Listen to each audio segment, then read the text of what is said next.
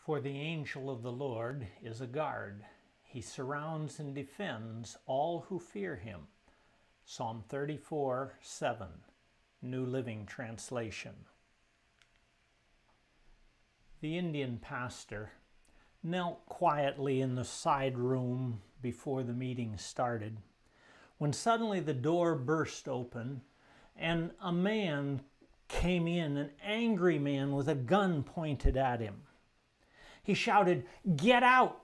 Get out now or I will kill you. We don't want Christians in this village."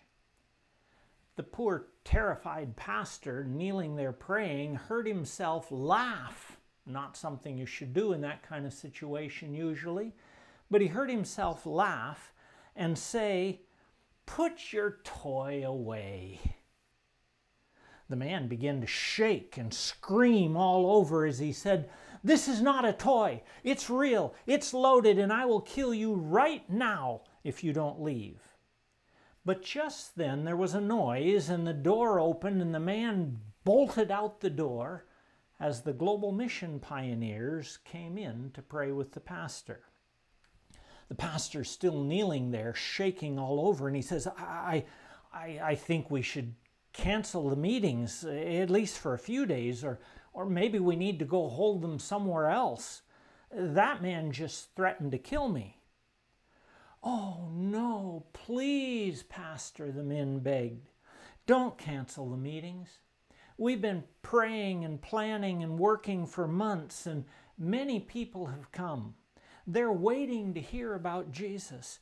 Don't cancel the meetings."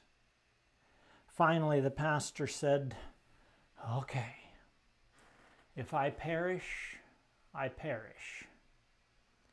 But as he walked onto the platform, he was having a hard time thinking about the sermon for that evening. He noticed people with their hands under their coats like they were hiding something. He noticed others with big lumps under their robes. And he expected at any moment to be shot. He wondered what it felt like to be shot. But the meeting went on and nothing happened. Night after night, he saw those people come in with their hand under their robe or big lumps under their robes, and nothing happened. God was blessing the meetings, and little by little, he almost forgot about that man and his threats. He was glad he hadn't quit and run away. Then one night, as he knelt there in that side room again just before the meeting started, there was a knock, and he said, "Come in," and almost immediately wished he hadn't, because there stood that same man again. "Oh, don't worry, Pastor," the man said. "I didn't bring my gun tonight. You see, every night my friends and I have come intending to kill you. We had our clubs, our guns, our knives, but you said some nice things, and we decided we can't kill him tonight. If we do, the people will think we didn't agree with what he said. So we decided that's okay, we'll kill him tomorrow night. But the next night you also said some very interesting things, and each night, and now I'm a changed man, and I want to give my heart to Jesus and be baptized." On the day of his baptism, this man was the first one out into the water. The pastor was just getting ready to baptize him when suddenly he noticed the Global Mission pioneers wading into the water and making signs and whispering, "No, no, stop, stop, don't baptize him."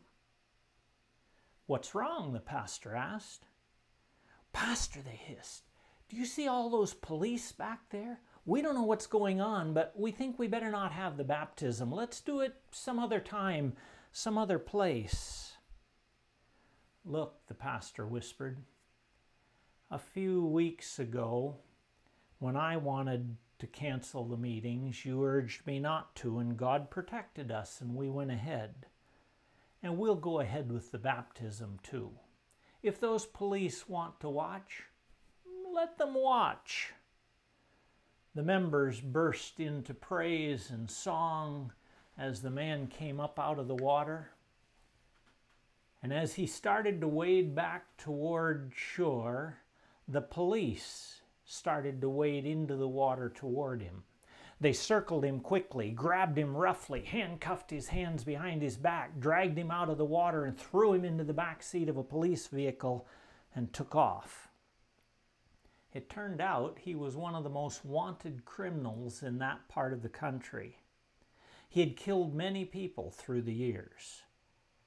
But 6 months went by as he sat there in prison, reading his Bible, studying, praying, singing. 6 months went by, and one day the prison warden came to his cell and unlocked the door and said, "You can go now, sir." "Sir?" "Yes, you can go now. We're sorry we arrested you and have kept you in prison all these months. We made a mistake and thought you were someone else." "Oh no," the man replied. "I am the man you thought I was." "No," the warden replied, "you can't be. That man was angry and evil. You're loving and kind and respectful. We're sorry we got mixed up. We must have arrested the wrong person. You can go now." Oh, dear Lord, thank you for the change you've made in each of our lives. We are not the people we used to be. Continue both to change and protect us. In Jesus' name we pray. Amen.